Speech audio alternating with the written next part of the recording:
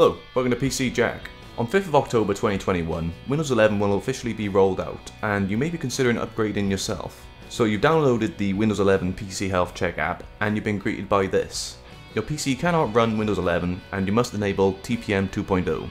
Now it's worth double checking your system specs to ensure they meet the minimum requirements that Microsoft have set out for Windows 11.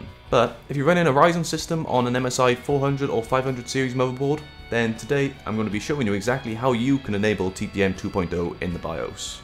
So what you'll need to do is that you'll need to download the PC Health Check app from Microsoft, and it will allow you to do a quick test to see if you are actually eligible to upgrade to Windows 11 when it arrives.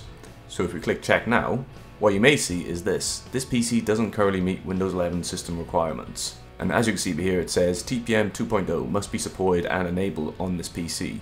Now it's worth going through the results as well, just to make sure everything else is meeting the minimum requirements for it. So as you can see on here, we need to have Secure Boot enabled. You need to have a processor that supports Windows 11, which is from Ryzen 2000 series and onwards. You need at least 4GB of system memory, so most people shouldn't have any problems with that whatsoever.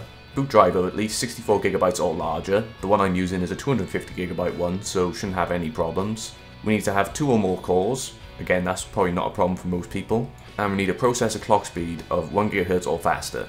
That shouldn't be any problem. The only one that I think that a lot of people will see flagged up is going to be that TPM 2.0.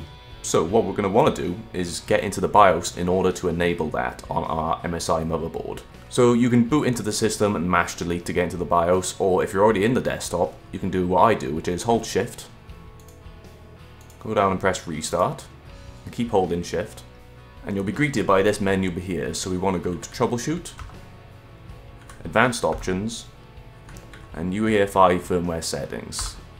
And we click restart, and that'll take us directly into the BIOS.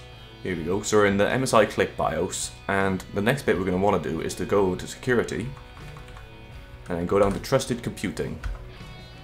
And then security device support we want to enable, and we should have AMD CPU FTPM selected on there. So with that enabled, we should now be able to save changes and reboot.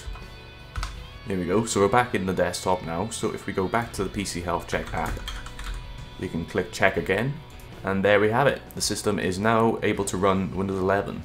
So that's it for today's video. If you found it useful, then please feel free to like and subscribe for more videos on the way soon. Thank you, I'll see you next time.